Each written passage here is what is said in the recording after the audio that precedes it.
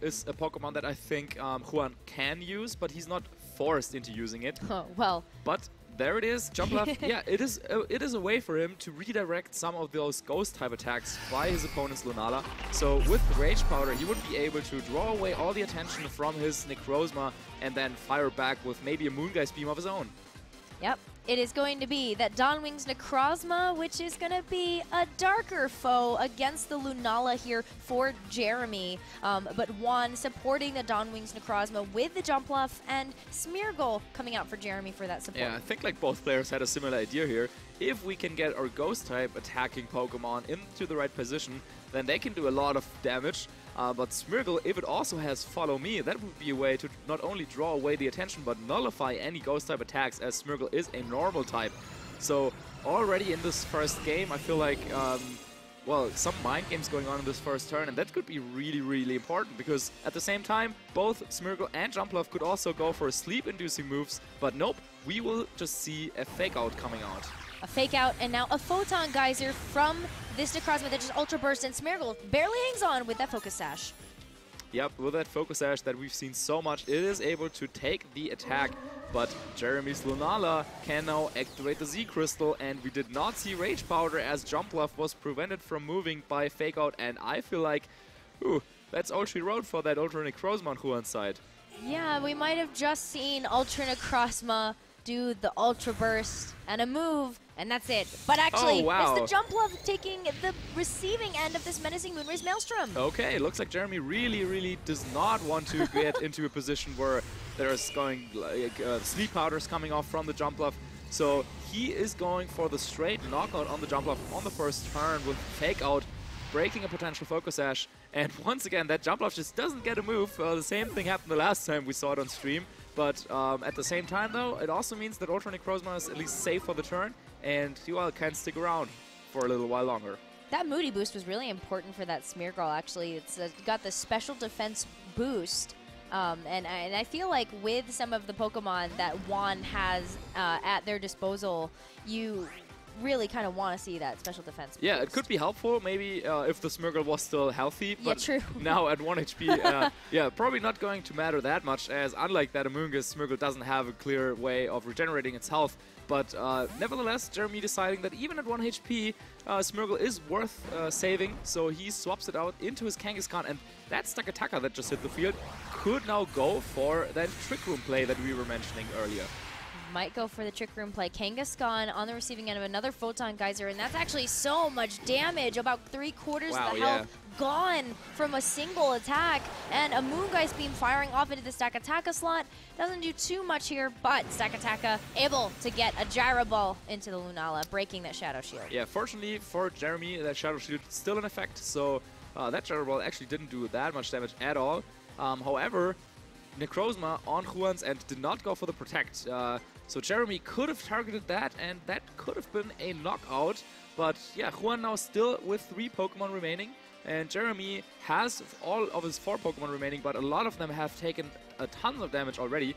I feel like now would be a good time for Juan to maybe protect his Necrozma though, because Kangaskhan is threatening Fake Out, and could also threaten Low Kick on that Stakataka though, if that is what Jeremy carries. So yeah, if he can find the right moves here, he could do a lot of damage to Juan's team. Maybe doubling up into the Stakataka. Also, something like a Moongeist Beam plus Bite combination would do a lot of damage. Because Trick Room is so important for Juan to get up because of how slow that Stakataka is, Jeremy would benefit a lot from being able to remove that Trick Room pressure. But Smeargle coming back in, maybe a read here from Jeremy, knowing that we were going to see some sort of damage go into Lunala slot here. But Photon Geyser... No Fake Out coming out, so Kangaskhan will go right down, and Stakataka is free to go for another move. Could go on the offensive, but nope, decides to set up the Trick Room right now. This is just a big swap here too. Jeremy looked like they were in a bit of an okay position, but now Juan really does look like they've taken the driver's seat. Certainly, and we haven't seen Juan's last Pokemon. It's always a little bit of a guessing game. If you see 2 super fast Pokemon, just like the Necrozma and Jumpluff, well, you can kind of expect the Primal Ground to be in the back for Juan, so the Trick Room mode is really strong. But it also could have been like a mind game, and then all of a sudden, oh, there's Choice Scarf Tapu Lele coming out, and Juan wants to be on the faster end.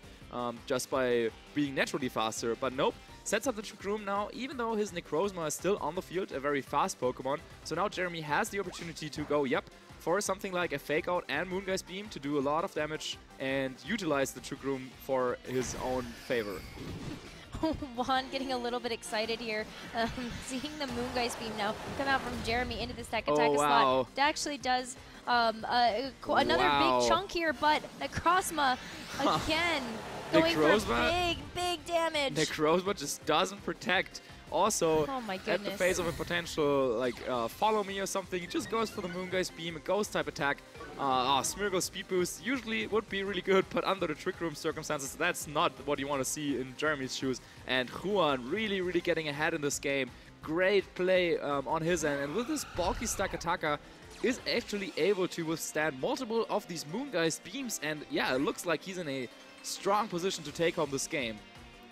Stack Attack is surviving not one, but two big attacks in a row. That was really incredible to see. But now a Spiky Shield here coming out from the Smeargle just in case Juan decides to try to go for an attack there. The Gyro Ball does go in, but still Stack Attack hangs on. And the Geomancy coming out from Xerneas. Wow, looks like that is exactly what Jeremy was hoping for. He knew he was a little bit in a bad position, so making a very risky play to try and play himself out of that, utilizing Xerneas' speed advantage compared to that Ultra Necrozma in Trick Room to set up Geomancy. So even if Juan decided to go for a strong attack directed into the Xerneas, it could be that light that burns the sky, and yup, there it comes. Really powerful Z-move, but it's not in Psychic Terrain, and we have just seen the special defense double for Jeremy's Xerneas. So probably not going to secure the knockout onto the Xerneas with this move, but it is going to put it in a critical range here for its hit points. Certainly, and yeah, if Juan decided to do that, then he could also target down the Smeargle, because the Z-move would hit through the Spiky Shield and knock it right out. So let's see there. It is going to be into Xerneas, and yeah, that'll do a decent chunk of damage. But yeah, as we were saying, not enough to get the knockout there. Let's see though. Trick Room, you never know, still in effect, and so Xerneas has to stall maybe a little longer to really use the speed boost that it just got. Talking about speed boosts, Smeargle's accuracy is back to being boosted, and the speed also is still up 2 stages. So if Jeremy somehow was able to maybe get a double protect here with a Smeargle, he could still take the game home. Yeah, you have to get through this Trick Room though, and that's going to be kind of where Jeremy needs to get a little lucky with getting that second protect. Yep. But well, we already saw the Z move, so you at least can't go through there. And unfortunately, no Spiky Shield this time. A Protect, though, coming out from the Xerneas, but Juan already celebrating just a little bit, knowing that this Gyro Ball is going to finish off the Smeargle. And not only is it going to to finish off the Smeargle, but yeah, Stack Attacker, thanks to the Beast Boost, will also get an increase in its defense. Okay, well, that's a little bit of information that Jeremy can use, but seeing as how well the Stack Attacker was able to take Moongeist Beams earlier in the game, he also kind of could expect the Stack Attacker to be more of a bulky version. A little bit more of a bulky version, definitely taking away from the speed of the Stack Attacker and training it more into its potential hit points or its defense here. I guess particularly the special defense. Yep. So now the very last turn of Trick Room, but also Xerneas fails to get the double protect. And Juan, I'm not sure if you guys can hear it at home, but the crowd is cheering him on as he's able to tie up the series. And we will be moving on to Game 3. Moving on to a Game 3, and it all comes down to this. An adjustment needs to be made from Jeremy Rodrigues in order to take the win and move forward as the top 4. And what do you think that adjustment has to be? Yeah, his Lunala was really in a good position, basically for the entirety of the match. It could have gone for a Moongeist Beam, knocking out the Ultra Necrozma of Juan multiple times, but again and again and again, Juan was just getting these reads correctly, identifying that, okay, you're not going to think I'm letting my Ultra Necrozma go down. So instead of going for the obvious protect, he just went on the offensive. And wow, if we're jumping into team preview, Juan has already selected the Pokemon that he wants to bring. He looks to be so ready for this matchup. And as if he had exactly known what he wanted to do, even though he lost the jump love very early on, it was okay for him. He kind of trusted his abilities to read what his opponent was going to do, and that is something that is really incredible if you're playing against a player of Jeremy's caliber. I feel like the jump left actually did a lot to distract Jeremy from what the real objective was, which was taking out that Necrozma, because allowing that Necrozma to survive as long as it did meant that it got off some big damage against Jeremy's heavy hitters. Yeah, certainly doing a ton of damage to that Xerneas, also to the Kangaskhan and the Smirgle. So yeah, Ultra Necrozma really the key factor besides that Stack Attacker on Juan's team, and those are the two big threats that I think also Jeremy knows he has to deal with. Maybe he wants to bring Incineroar now for this last game, as that would be a way for him to kind of drop Stack Attacker's attack stat to prevent that from doing as much damage, while at the same time, due to the dark typing, it could also stop that Ultra Necrozma from doing a lot of damage. Yeah, it does stop them from doing quite a bit of damage here, but they're going to shake hands. This is going to be that game 3 here for this top 8 match between Jeremy Rodrigues and Juan Salerno. Yeah, let's jump into this, and yeah, it's tough to say. I think Incineroar might make an appearance here for Jeremy. Smirgle was able to do a lot with a fake out of the very first turn, but well, Incineroar can do that again, but Juan is already celebrating as if he was really expecting this switch up of Pokemon choices. So if we can get in game, let's see what we have here.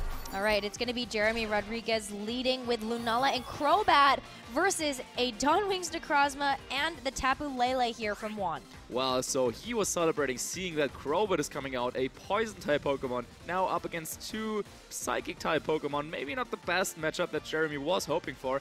However, still an opportunity for Jerry to set up the Tailwind and enable his Lunala to outspeed both the Ultra Necrozma as well as the Choice Scarf Tapu Lele. So that is something that we could see. Juan could, on the other hand, get the knockout on Crobat on this very first turn. He may not be able to prevent the Tailwind from going up, but getting a Pokemon in return is probably a good trade for him to take. Absolutely. Tapu Lele, they're going for a Psychic right away onto the Crobat. Might not be able to get through into a Tailwind turn. Crobat getting a one-hit knockout here. No Focus Sash, a clean knockout, and the Moongeist Beam following it up again. No. Well, it might not be quite enough to get that knockout on Lunala due to the Shadow Shield. Still so much damage coming out, and wow, they're not giving each other room to breathe at all. Really Jeremy now straight firing back with that Z move. The Z move probably finding its mark into the Necrozma because you want to get rid of that big threat that did so much work in that game 1. Menacing Moonrays Maelstrom now taking Necrozma into another dimension. Really needs to pick up the knockout here. And then throwing it out again and coming back with a surprise attack. Beautiful animation and a big KO for Jeremy. So now he is able to knock out this Ultra Necrozma right away. But at what cost? He took so much damage on his Lunala. He lost the Crobat as well. And, well, now, of course, Juan, that also means that now one of his very heavy hitters is not a factor anymore. But, yeah, he still has, potentially, I would assume, Stack Attacker and the Primal Groudon in the back. And those are 2 Pokemon that really enjoy being in this type of situation because Groudon can take any combination of hits. Tapu Lele is still applying the Psychic Terrain on the field, so no fake outs for Jeremy's Kangaskhan. And Tapu Lele can also outspeed and potentially knock out Lunala on Jeremy's side as well. So a lot going for Juan here, and Jeremy really has to come up with a plan. Jeremy's going to have to come up with a plan for this one because Groudon making it a sunny day means that all of the battleground is in Juan's favor here. Lunala is still kind of sitting on its last legs. Yeah, Lunala could maybe go for a Protect to protect itself from being knocked out by Psychic. And then Kangaskhan could go for the Double Edge, which would be doing a lot of damage to Tapu Lele and potentially knocking it out in the process. Then Jeremy would have the speed advantage back, even though he did not get to set up the Tailwind.